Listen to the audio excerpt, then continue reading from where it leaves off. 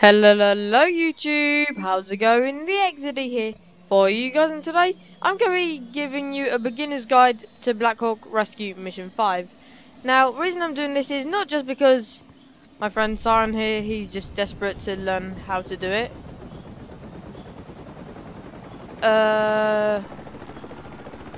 Versus Cash. And we're going to be going over everything a beginner needs to know for starting out this game. So, first of all, things are ranked with stars. Like, everybody starts with 0 stars. Second, hold on. And if you need a certain amount of stars for certain weapons. Now, if you're a beginner, all you'll do is you'll join the game. You'll probably join open servers.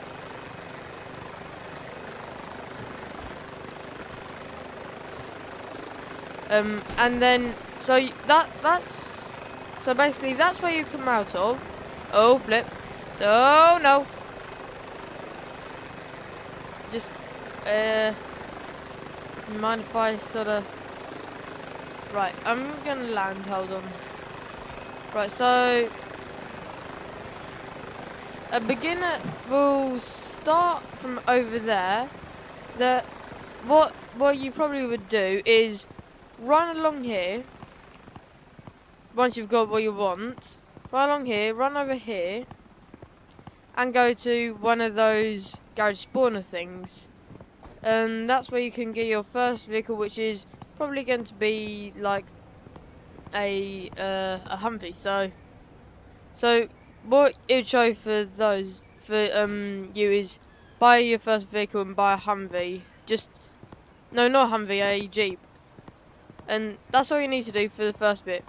Now, for the next bit of information which Simon's just been asking about, you need to know how to get XP and cash and how much you've got. So in the top right, you've got the cash at the top. Then you've got how much XP you have, and then below that is how much XP you need to the next level. And that's really all you're trying to increase. So yeah.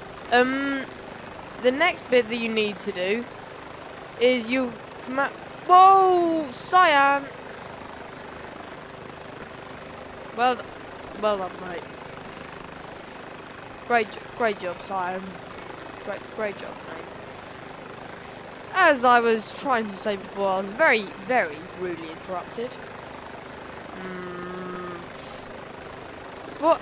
In fact, no. I'll change the vehicle to it because it's just going to be easier. And if you ever get to a helicopter, be warned, they are rather uncontrollable at times. So, right.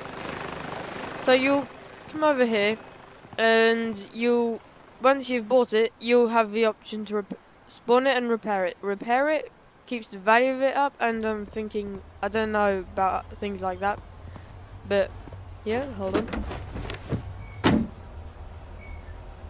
Just hop in, and this is what you'll probably do because like you're a beginner, unless you of course you.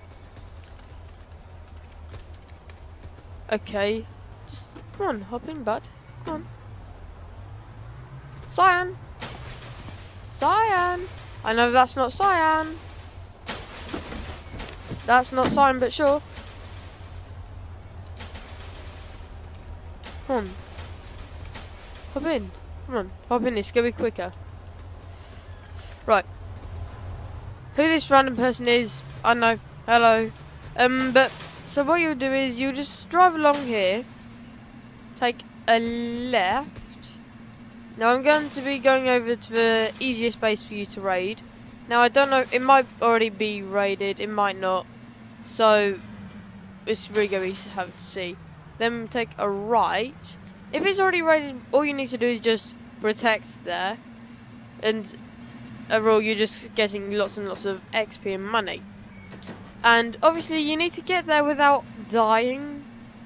Yeah, it's kind of helpful, but Wait, hey, chill, mate, chill. And jump. Okay, that was a terrible jump. Right, so all you need to do is just drive along here, and you'll come along this. Now that's a sign that you're almost there. Just carry on along that. There's never any enemies there, never.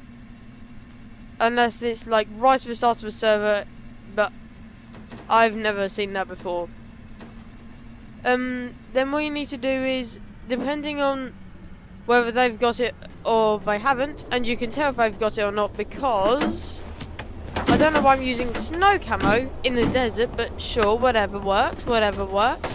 You can know if we have it, if we the team or they have it, is the flag. That's their flag. Our flag is more like the flag you see at the base. So all you need to do is, I'd say, prioritise the people on the roof because they can take you out incredibly quickly if their aim is good today.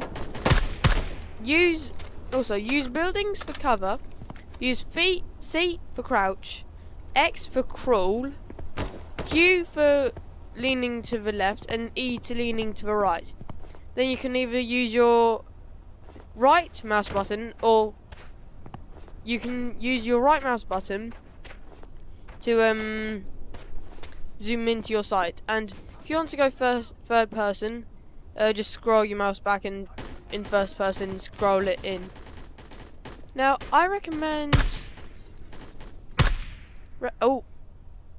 try not, if you can, try not to harm any civilians, because it's not good if you harm any civilians. You also, where Cyan, Cyan, where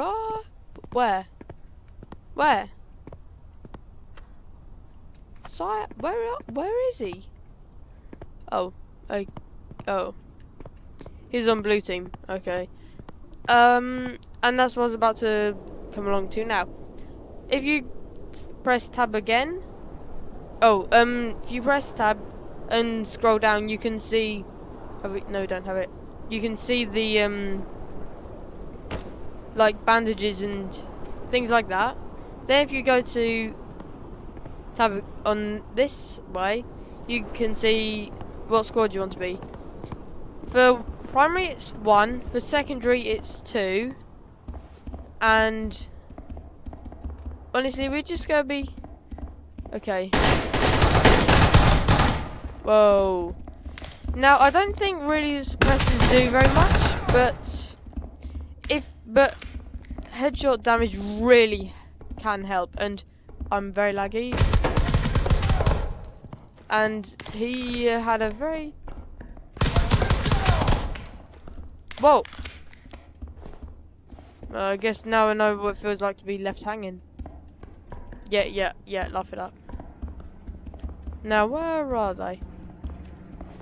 There's surely somebody. No? Okay. I won't complain. I will not complain. You might need to have your graphics on automatic, because game is a large game and can lag very easily. And I mean very easily. Now, if you want rewards, then from just from actually managing to finish it. Okay, right, that's what I mean. That means that we've got that the base is ours now. And okay, and now we need to protect it from them. They're going to constantly try to retake the base, but will they ever be successful? Unlikely. But try to go for the heads, because it really helps, and it's easier to get the job done. Now, I don't think that suppressors really do anything other than just make your weapon sound cooler, and good if you want to do silent operation roleplays. But other than that, I don't think it does much, because the enemies still have aimbot, because like they're AI.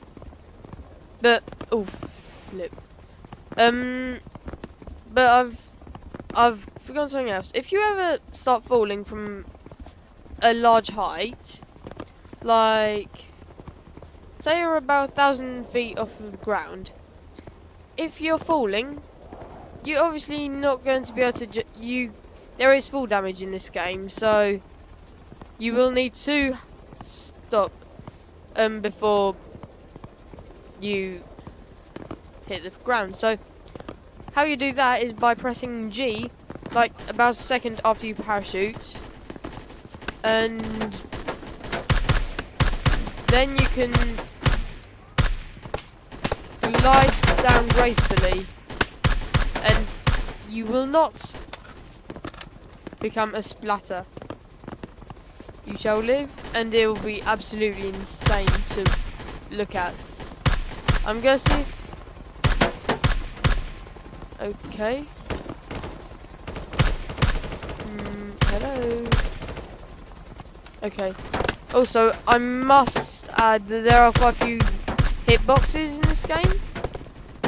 Oh, which can get really annoying at times. They seriously can.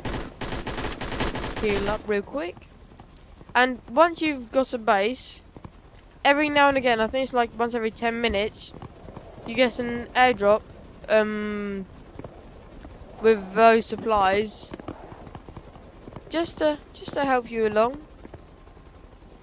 Now, I don't think really there's much else for a beginner to know. Not at this stage anyway. I might do a more progressed, more in-depth video soon. I don't know. Depends on how well this video does. So make sure to like, share, comment, and subscribe for more for information part 2.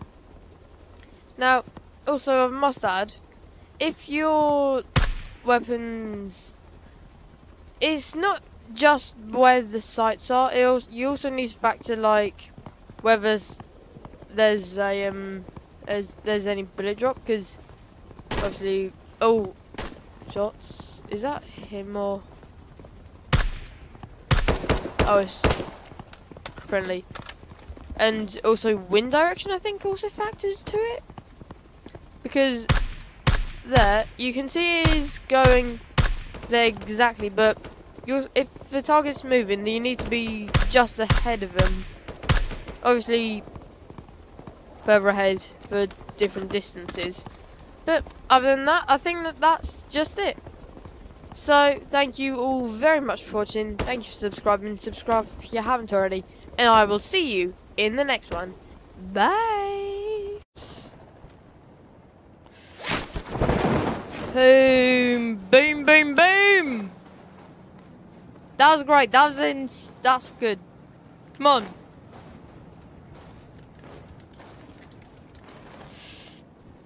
Come on. Keep on moving. Keep on staying away from everybody. Come on. Come on. Okay. Right, let's go. We need to get lower. Get lower, get lower, get lower. Okay. I see a building where I'm looking for. I'm gonna try and land on that building. I'm being shot at. Being shot at. Come on. Yes! Yes!